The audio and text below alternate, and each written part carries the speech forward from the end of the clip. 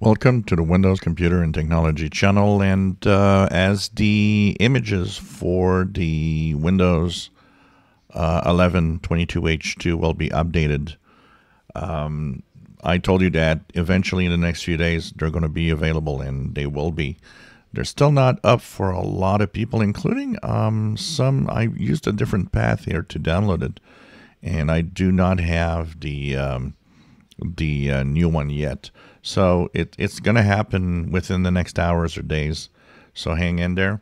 If you don't want to waste your time downloading Windows 11 22H2 in the for nothing, first of all, you can wait, of course, to make sure, and I'll post a video when it's officially everywhere. But to know the difference, you will see that the image has a name. So in this case is Win11 22H2 English x64. You see it says here V1. This is version 1. This is the original 22H2. When the new images are going to be up on your disk, on your hard drive, you will see that the download will have switched to V2. V2 is the new version of the image. So that's the best way. You don't have to check dates. You don't have to do anything. Check size. All of it is in the name. So whatever you're going to download, it says V1. It's going to say V2 when you download the new version. So it's as easy as that to know if you have the latest one or not. So, of course, it's going to happen soon.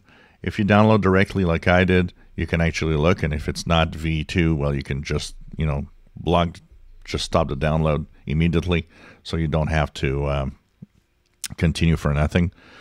But V2 is what you want to check in the file name of the image file for the download of the new version.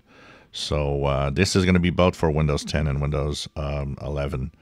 You will see that there's a switch in the file number for the version. So from version 1, V1, it's going to go to V2. So a lot of people have been asking me, is there a way to really know that they're updated?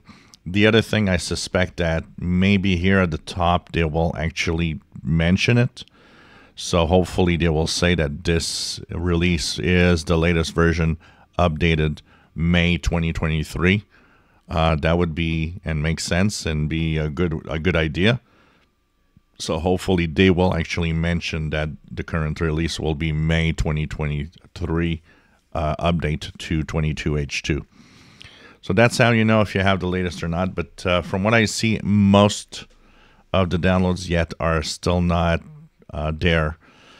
So Microsoft is taking its time to actually put them online, but they will be available in the next hours to the next few days. Hopefully before the end of this week, they should be there. Taking an awful long amount of time for, I don't know what reason exactly. If you enjoy my videos, please subscribe, give us thumbs up. Thank you for watching.